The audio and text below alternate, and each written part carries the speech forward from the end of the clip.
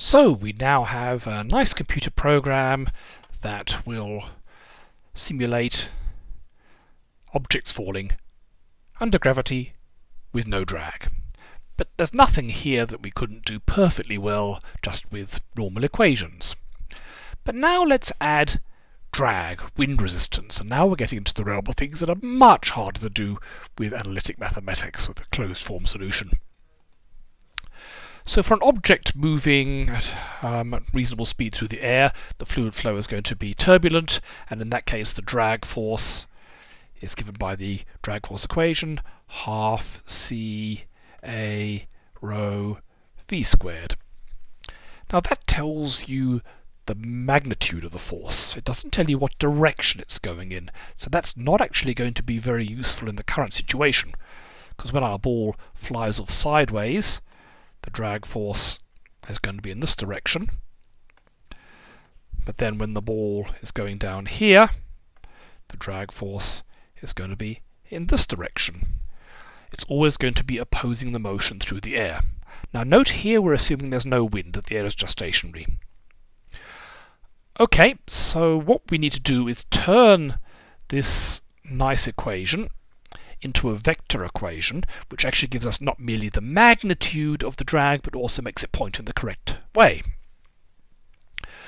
So what's the correct way? Well, we have the velocity v, and it's pointing in the opposite direction, so it's pointing in the direction of minus v, where v is a vector. Now the normal way that you get vectors to point in different directions is to use a unit vector. So that's v with a little upside down v on top of it, and that's a vector pointing in the direction v of length 1. In this case you want minus the normalized v hat, because that'll be a vector of length 1 that points in this direction. So we can rewrite our equation. We have to replace the v with mod v squared, because it's the magnitude of the velocity, and then have it point in direction v hat in a minus sense. So by replacing v here with mod v, that's the magnitude of the velocity, so that makes it vector safe. And we've now added the unit vector in this direction to make it point backwards along the motion.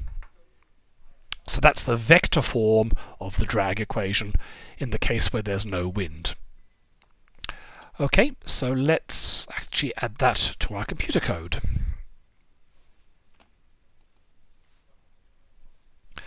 So we've set up gravity, let's set up drag.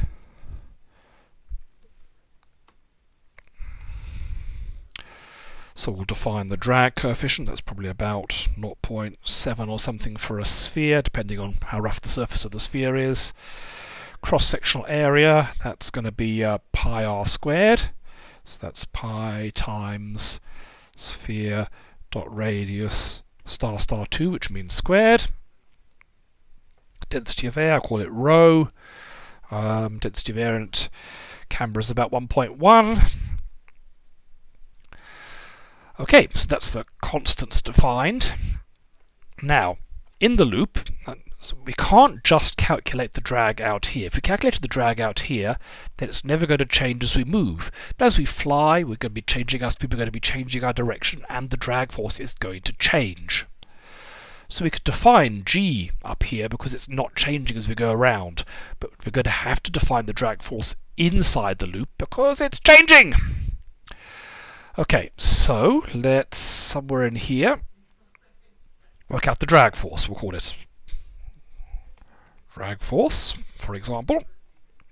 And that's going to be minus a half times c times a times rho times... Now we need to use the magnitude of the vector. Now luckily Visual Python has magnitudes of vectors built in. If you go to the help, working with 3D objects, you'll see down here vector operations, and because the software was written by physicists, they've got lots of vector operations, and particularly we've got the mag of a vector, which is how long a vector is, and we've got the norm of the vector, which is a unit vector in that direction. So it's half CA rho V squared, and that should be mag. Now V, it's the velocity, which means it's ball.vel squared. And now we need to do times the norm ball.vel. So this is calculating how strong the force is, and that's getting it to point in the correct direction, and the minus sign means it points in the opposite direction to the velocity, not in the same direction as the velocity. If you got that wrong, you're going to have drag speeding things up, which would be kind of exciting. We might try that in a second. Okay. Now, Python should do raising to powers in the bottom mass order before multiplication, so this should work. It's the mag squared times the norm. It's not going to mag to the power of 2 times the norm, but just to be on the safe side I might put a bracket in around there and there just to make sure it knows which order it's doing everything. You can't be too careful about these things. Let's see how this works then. The moment of truth. Will it run? Oops, something's wrong. Sphere.radius star star 2 cannot read properties of undefined reading star star. Okay, let's try and figure out what's going wrong there. A equals pi times I call it sphere.radius. It's actually ball.radius. A ball is a sphere, but it's not called sphere. So that's the mistake there. Wasn't a very helpful error message. Let's try this. Okay, and well, at least it's running. It didn't look very different. So how do we test if it's actually working? Well, this is a 1 kilogram ball. It's probably, the drag's not going to be a big effect. But let's make the ball a bit lighter. Oh, we've forgotten something. Forgotten lots of things actually. There are lots of reasons why it doesn't work. We've worked out the drag force, but we haven't done anything with it. What we need to work out is how the drag force changes the velocity. So we've taken the new velocity equals the old velocity plus g times the time step. And now we've got to add the effect of the drag. So it's going to be plus drag force over m times dt.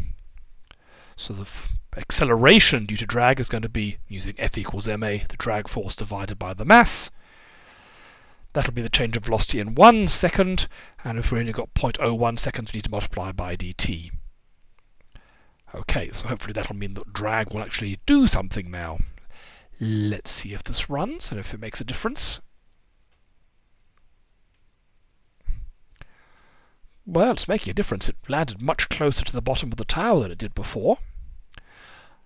Let's make sure it's behaving sensibly. If we make the mass more, like, say, 10, now drag should have very little effect. And it goes further out, which is good. Now if you make it really lightweight, like 0.1 kilogram, now the drag is going to be really important. Let's see what happens. It doesn't really even get off the top of the tower, so it's just falling at a steady, smooth speed, the terminal velocity. So that's what we'd expect for drag. It's always good to test it by making sure it does the right sort of things and the right sort of behavior. Let's put the mass up to something like 0.5, make the launching velocity higher, say 5. What we can check is, so let's just check how that works. Yep, so it flies out the projectile motion, but then it stops and falls vertically, so that's what I'd expect. Let's say we made the density of the air much less, say 0.1. What happened now? Well, what I'd expect to happen is it's not going to stop so rapidly. And indeed it's behaving more like normal projectile motion. If you make the density really large, like 100, like 1,000, so it's in water. Now we haven't got buoyancy in here, this is just drag. What's going to happen now? Not very much, it's not working.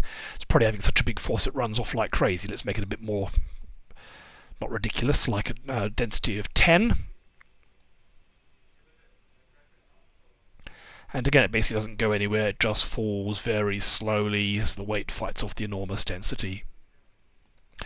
So as far as I can tell, this is all working. Let's put the density back at something sensible, and we've now done something that you couldn't easily do just with mathematics.